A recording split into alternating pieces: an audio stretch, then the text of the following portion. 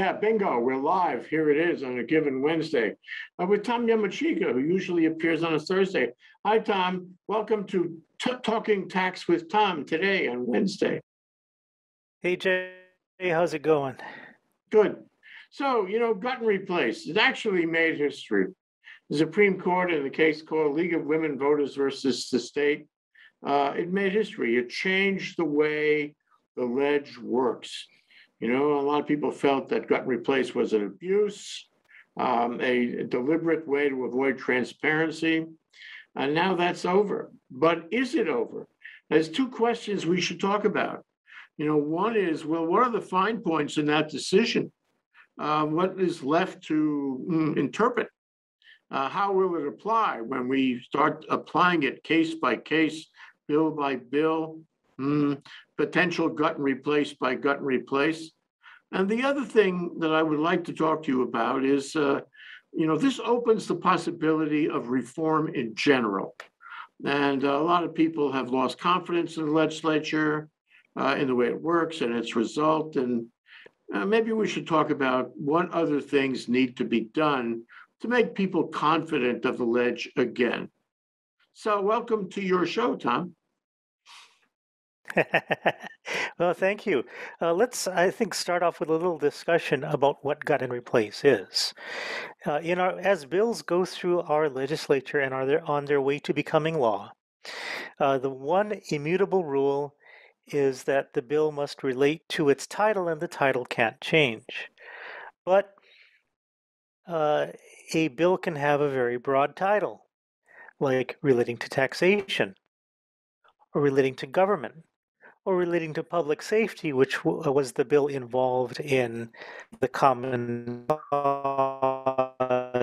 As it goes through the legislature, sometimes the House or the Senate, whoever has the bill in hand, decides that they don't want to pass the bill in its form as they then have it, but they want to pass something else. So they basically dump the contents, put in new contents, either a bill that has been heard in the session, or perhaps something even new entirely. If they decide to put in the contents of a bill that has been killed by the other side, which happens sometimes, we call the result a Frankenbill, because that is basically stitching dead parts of dead things together and giving it new life. And the question then becomes, okay, can they still do that? And I think the answer is yes, and let me tell you why. One of the things that the Supreme Court didn't get rid of is to say, look, bills are presumptively constitutional, and if you think a bill is invalid, you got to prove it beyond a reasonable doubt. Just like the standard for criminal cases, beyond a reasonable doubt. That's and a hard lot standard. of times, That's a hard standard. It's intended to be a hard standard. It is. And a lot of times, these gut and replace materials have some tenuous connection to the bill that's being replaced. And then it becomes a matter of degree and, how far can you push it? I mean, some of them are very obvious. Okay, the one before the Supreme Court started off as a bill to require recidivism reporting, and ended up as a bill to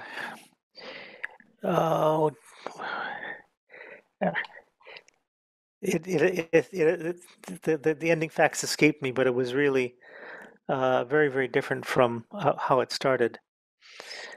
So that was one obvious case for them to handle, because it was clear. It wouldn't be so clear in all cases. Right. And let me give you some other examples. In 2017, there was a bill that won, the common cause League of Women Voters Rusty Scalpel Award, that award is given by them to the bill that least resembles the form in which it was introduced. Okay. And the 2017 winner was a tax bill. It started off as a bill to amend income tax rate to negate any income tax liability for those at or below the poverty threshold. Okay, so it was basically income tax, eliminate a bunch of brackets. And what it turned into was a bill that appropriated $1 million for homeless relief. Now, that I think is very clear. That one would violate the Supreme Court standard even today. If it were, if it were passed, it started off being a tax bill. In the end, it was about spending money. No relation whatsoever. That I think is an easy case. But let's talk about something that's perhaps not so easy, which is the 2016 Rusty Scalpel winner. What happened there was the legislature was busy working on a bill to replace the ethanol fuel production credit, which basically no one had taken advantage of, with a more broadly applicable tax credit to produce renewable fuels. When the House bill went over to the Senate and the Senate bill went over to the House, both bills contained language to accomplish this objective and had no extraneous matter. When the House got a hold of it, however, it snuck in something else, namely an organic foods production credit. It was contained in a proposed draft of the Senate bill that was posted on March 18th, which is not too far before the legislature adjourns, for a committee hearing on the following Tuesday, so 4 days later. The proposed draft was adopted. It went to Finance. Next, Finance passed it out, and then the bill went into conference. Now, the Senate at that point was seeing the organic foods production credit for the first time. It didn't have anything comparable on the Senate side. There were no hearings held, nothing. Okay, there were no hearings at all on the organic foods production credit on the Senate side. Okay, what lawmakers did was it took the two bills that it had gotten, the House draft and the Senate draft. The House draft had the organic foods credit in it, and it passed out two versions, one with the energy credit that we were talking about before, and the second one with the organic foods production credit by itself. That bill passed, it became law. Question: did it violate anything? That's I think a much tougher case, because it's easy to argue, well, the bill's about taxes and it's about tax credits. It's like an appropriation bill, right? You start off, with a bill to spend it on A, B, and C. You end up with a bill spending money on A, B, C, D, E, and F, and nobody's ever challenged that. So here you started off with a bill to do tax expenditures on renewable energy, and you got a bill at the end that had a tax expenditure on renewable energy and organic foods. And at the end, it was just organic foods. And how would you rule Justice Fidell? Well, my general approach would be, if I were to rule on this, is that if the substance had a hearing, it would be okay. If it was exposed to public discussion, testimony, it would be okay. If it wasn't, it wouldn't be okay. I really don't like the notion of legislators slipping things in. And we should talk about conference committee in that context also. I may be more sensitive about this since Texas has done some of its Republican legislation, because it's clear that you can have abuses. And if you're not well intentioned, you can really pull the wool over people's eyes and come up with legislation that has nothing to do with what they might have testified about. So I would be pretty tough on it. No opportunity to testify, submit testimony, no deal. Now, I suppose that still leaves the question is, what is the relationship of the final bill to what was being discussed in the testimony? And you'd have to make a subjective, I would say, determination as to the connection there and how far along, how far away it was. It's, Tom, it's almost like the way they grade exams sometimes. The grader looks at the blue book and he's looking for certain words. And if he doesn't find the magic words in the blue book in your answer, you flunk. And so the same thing, if the words are different, a machine could do this. Machine language, AI could do this. If you find a certain percentage of the words are brand new, then maybe it doesn't qualify. It's almost like it doesn't have to be so subjective. But I would be suspicious in any case where something new popped in that was unrelated. Another possibility is to require more than just a title. It's like when we set up our shows, we have the title of the episode and then we have a tagline. And between the two, you should be able to figure out what we're going to talk about in general. So in the case of the title here in legislation, you can have a very broad title, relating to tax. And it can do anything under that. What about requiring greater specificity? Matter of fact, what about making a list of subject matter, a list of topics that a bill would be classified under? And so, relating to estate tax, for example, I'm picking that out of the air, relating to estate tax. Now, that bill is going to have to relate to estate tax, not food sources. Okay, and if you're not within the category that is selected at the outset, no soap. I don't think that would be too burdensome on legislators. You just have to stay within the context, not only of the title, but the category. What do you think? Well, a lot of legislators don't like that because you would need, they say, enough flexibility to respond to emergencies or some, consequential happenings that took place toward the end of the session. And let me give you another example. This is the Rusty Scalpel winner for 2014. Now, you remember Turtle Bay. In Turtle Bay, there was a land transaction being contemplated, and the state was a party to this, and it was contemplated that the state would pay, a certain number of millions of dollars for a conservation easement to help keep the land pristine or whatever it is. Okay, but the question then became how they were going to fund it. So there was a bill in 2014 called Relating to the Transient Accommodations Tax.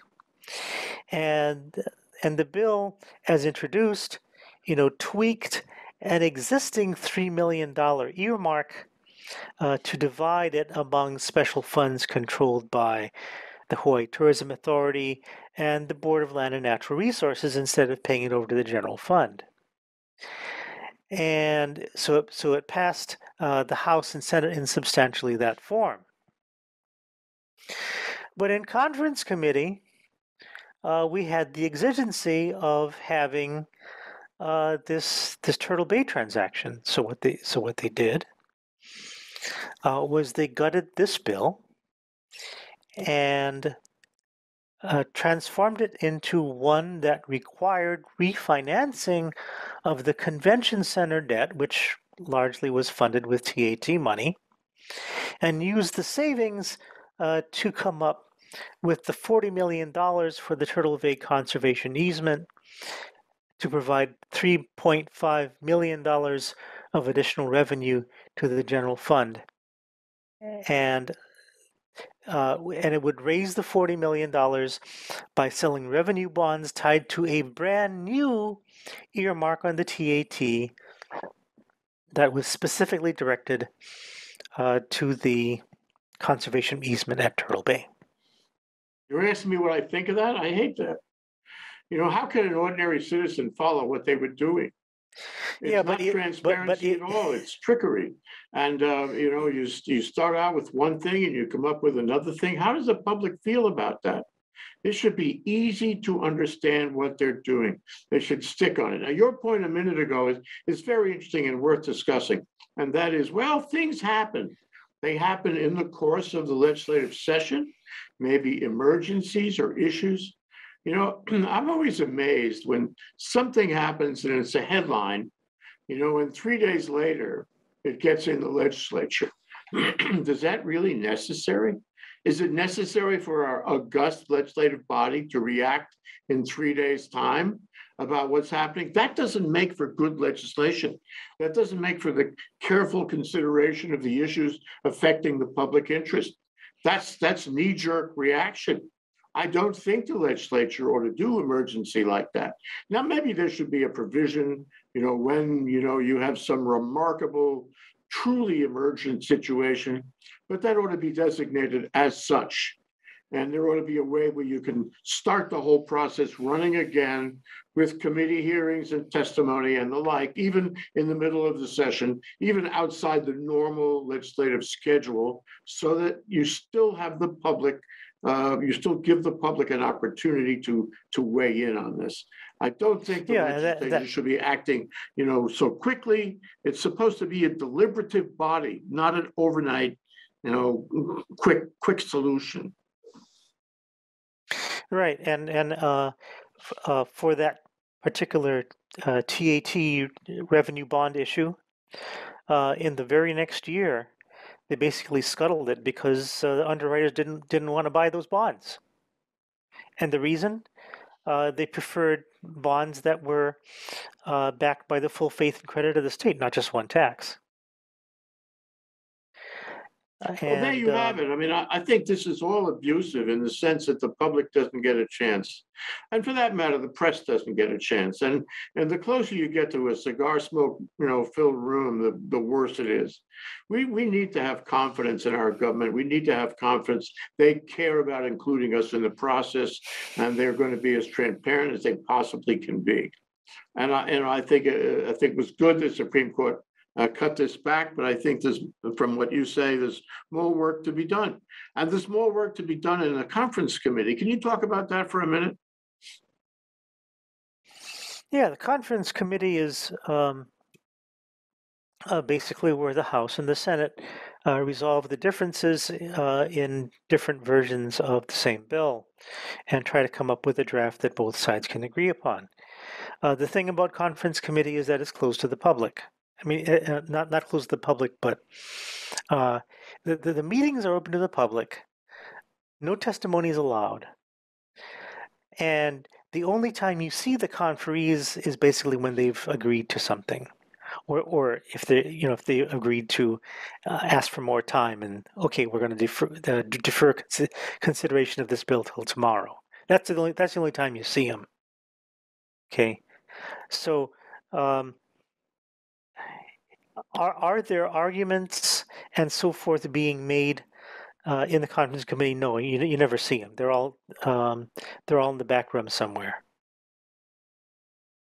Well, to add on to that, the very troubled notion that the sunshine rules, the sunshine statute, which is sometimes really onerous. It is a statement of slow down everything, bureaucracy, all kinds of rules that are so hard to do anything in state government for all the agencies involved. And, it's like the procurement code, it's overbaked, overdone. And the sunshine rules, however onerous they might be on state agencies, over years and years of discussion, they do not apply. The legislature had never applied the sunshine rules to its own procedures. And my question to you is that a good idea? Is that build public confidence? The key to good government is public confidence. It doesn't build good, confidence in me in government to have the legislature make these decisions in the back room without anybody knowing until it's finished. Can't we do better? I think we can and should.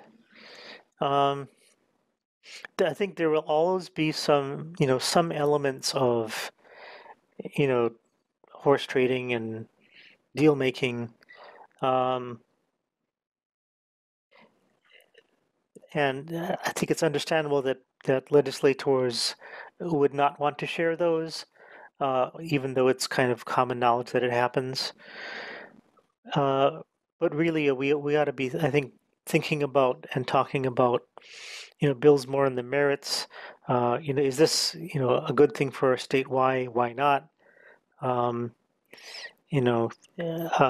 what does passage of this bill have to do with getting another $1 million to renovate bus stops in Waipahu? Well, that actually troubles me a lot. Of course, that's an example of horse trading.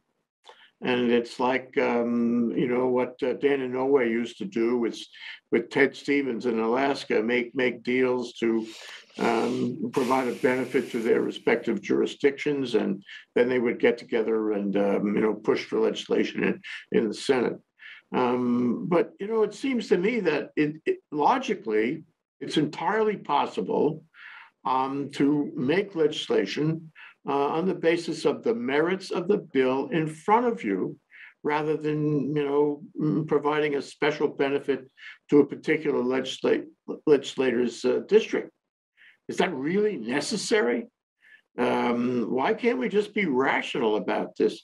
Again, if I put it into AI and I have a machine determine what legislation is appropriate, it's not going to consider that at all. The whole thing about horse trading really troubles me. And earmarks, remember? It really troubles me that we have that. Why can't we simply make these legislative decisions on the basis of the bill in front of us and how it will relate to the public interest? No backroom deals at all. It doesn't smell right, does it? Why can't we stop doing that? Wouldn't that be a good reform? Sure, that'd be a great reform. Realistically, is it possible? I don't know. We've got a lot of ingrained mindsets. They're expecting to do things, this for that, and a lot of times, where you wind up in the legislative pecking order hinges on your ability to deliver good results to other people. And there is, I suppose, some merit in the concept that, well, you have a legislator that's kind of protecting their own district. That's their job. And when you consider the public good, you have to give this person a little, that person a little, that person a little, because we are talking about the public good. I mean, I know it's very funny, easy to pervert that into, tit for tat kind of thing, and that's clearly not desirable. Well, if I'm a member of the delegation, for example, in Congress, and I say, look, Hawaii needs this, and it's for the benefit of Hawaii and benefits the country too, so let's do this. And I make my argument straight on. I don't do horse trading. And I mean, when you talk about horse trading, you're really talking about the sausage process. And everybody, talk, well, you can't. It's unknowable. It's unknowable what happens in those back rooms because it's the making of sausage, and it's a sloppy business, and everything goes into the sausage, and we don't know and can't know exactly what considerations are in play. I think it's time for that to stop, don't you think? What is with the secret method and the sausage? Why can't we address the merits? You're theoretically supposed to do that in court. Why can't you do that in the legislature? And everybody in I mean, I know that we're a long way from that, especially in Congress. It's been politicized, and horse trading is really a politicization as well. But wouldn't it be better? I don't know how you get there, Tom. Do you legislate this? Do you take it to the Supreme Court when you can catch it? Do you say, look, you guys have an obligation under your oath to represent not only your district, but the state, not only the state, but the country. And that's what you should be doing. So nothing should happen outside that focus. This is a more pure form of democracy as far as I'm concerned, but I agree with you. It's going to be hard to get there, even if you really wanted to, because the very same people who do this and whose districts benefit by it, and therefore their opportunities for reelection benefit by it, are going to be the ones considering the change. Whenever you're talking about a change in legislative procedure, you're talking about the very same legislators who maybe benefit by the status quo calling for the change. In this case, we had the Supreme Court intervening, and that was good. But in a lot of other cases, if you wanted to reform the ledge, the very same people who benefit by the status quo would be called on to reform the ledge. And they may not be interested in doing that. Yeah, I mean, typically, I mean, when you really get down to it, we the people are, at least theoretically, have the cards in our hand. We can go and vote out the people who aren't doing what what are supposed to be doing, and vote in the people who will do what they're supposed to do. But in practice, this doesn't happen. Partly we, the electorate, are to blame for this. How about the media, Tom? How about the media? Where does the media fit on this? In other words, I run for office, okay? And I've been bringing the bacon home, to use that expression, throughout my term. But, it may not really be in the public interest that I do that.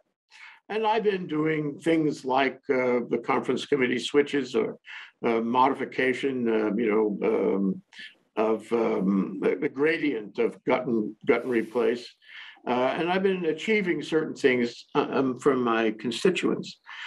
And I'm going to go to my constituents in my campaign for my next term of office and say, look what I have done for you. You should vote for me. On the other hand, a fair-minded media would say, wait a minute. That is really not consistent with good legislation. But the media doesn't say that. It's one of those sacred cows.